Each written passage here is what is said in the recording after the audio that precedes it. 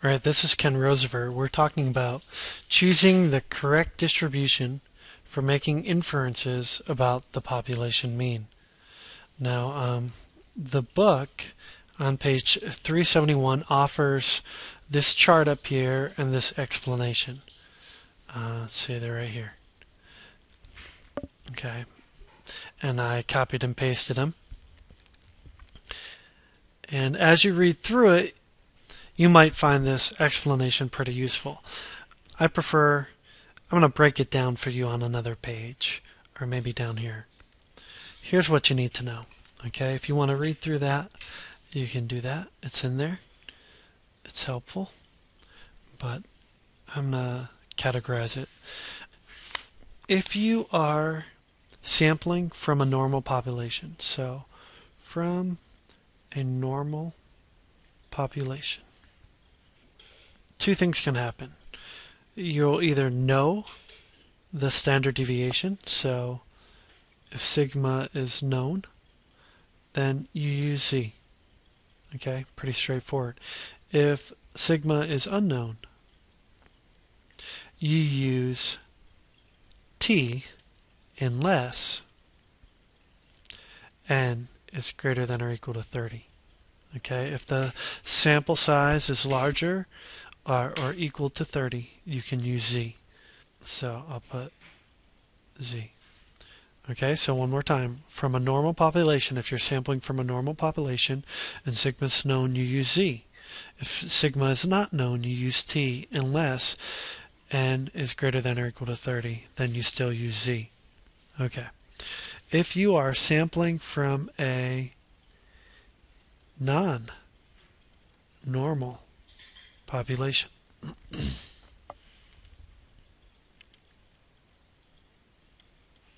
well, once again, you have some options, but I'm going to start with the n condition here. If n is greater than or equal to 30 and sigma is known, then you use z. If n is greater than or equal to 30 and sigma is unknown, you can use z, but t also works. Okay? And lastly, if n is less than 30, and again, this is from a non-normal population, if you don't know sigma, if it's from a non-normal population, it's basically no deal. All right, no deal. Z, nope. T, nope. Because in order for you to use a t for n less than 30, you have to know that it comes from a normal population. Okay, so these are basically your rules. So if you write those down, you should be okay. Now let's go to a problem. Now Alex is a little finicky in this, and you'll learn it as you go.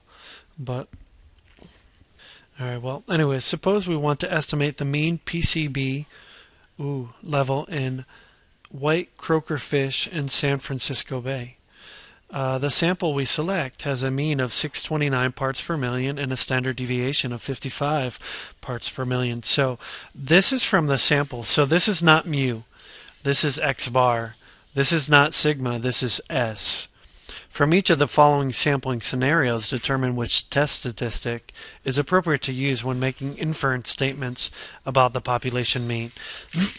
Now, just because Alex is finicky, I might get this wrong at first, because I'm trying to remember there's a certain one on here that I would say z, but they always say, oh, you can use z or t, but we'll figure out which one that is. Well, first one, it says the sample has a size of 19, and it is from a population with a distribution about which we know very little. Well, then it's unclear, isn't it? Because unless we know that it's normally distributed, we cannot use t, And because we don't know that it's not normally distributed, we can't say definitely that we can't, so it's unclear. Okay. This one, it says it has a sample size of 16 and it is from a normally distributed population with an unknown standard deviation. Okay, so we're looking in the normal category, but it's unknown standard deviation. So that is T.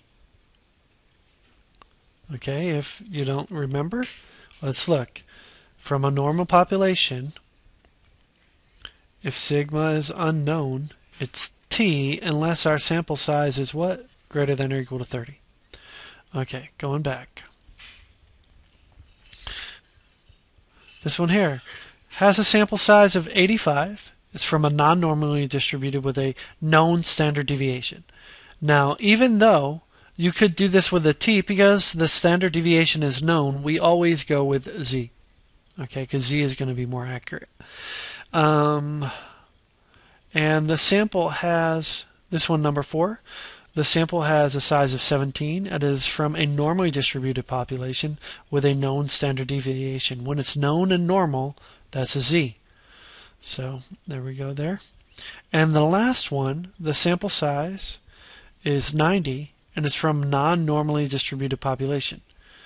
So notice they didn't tell me that we know the standard deviation. They didn't tell me that we don't know it. So this is that one where they don't tell you anything about the standard deviation, but you have a big sample size.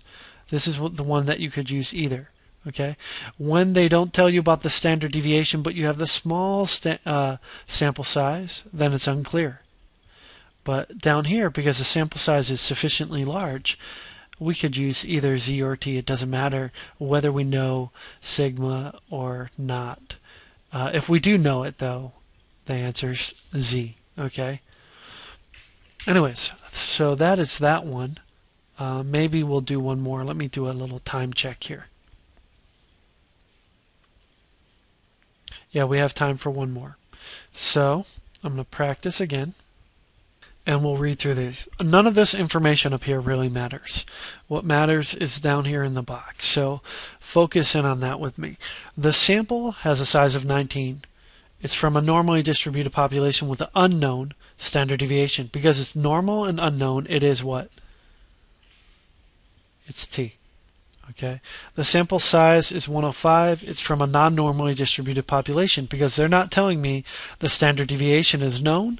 They're not telling me it's unknown. You can get away with either of these guys. Okay. I would say Z still, but whatever. The sample, this is the one they're finicky about though.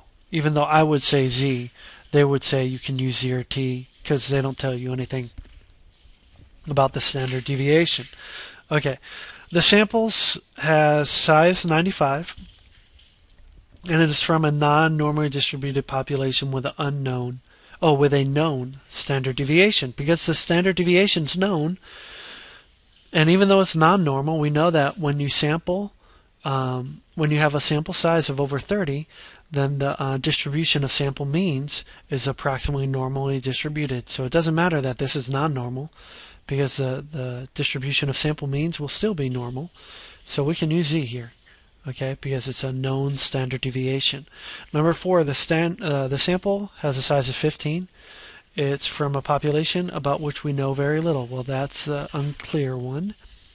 And this last one, sample size 10, normally distributed, known standard deviation. If it's known, it's Z. Known and normal is always Z. Next. Very good practice again. I'm not going to show you as I practice again, but I'm going to add that to my pie in a moment. That's good for this video.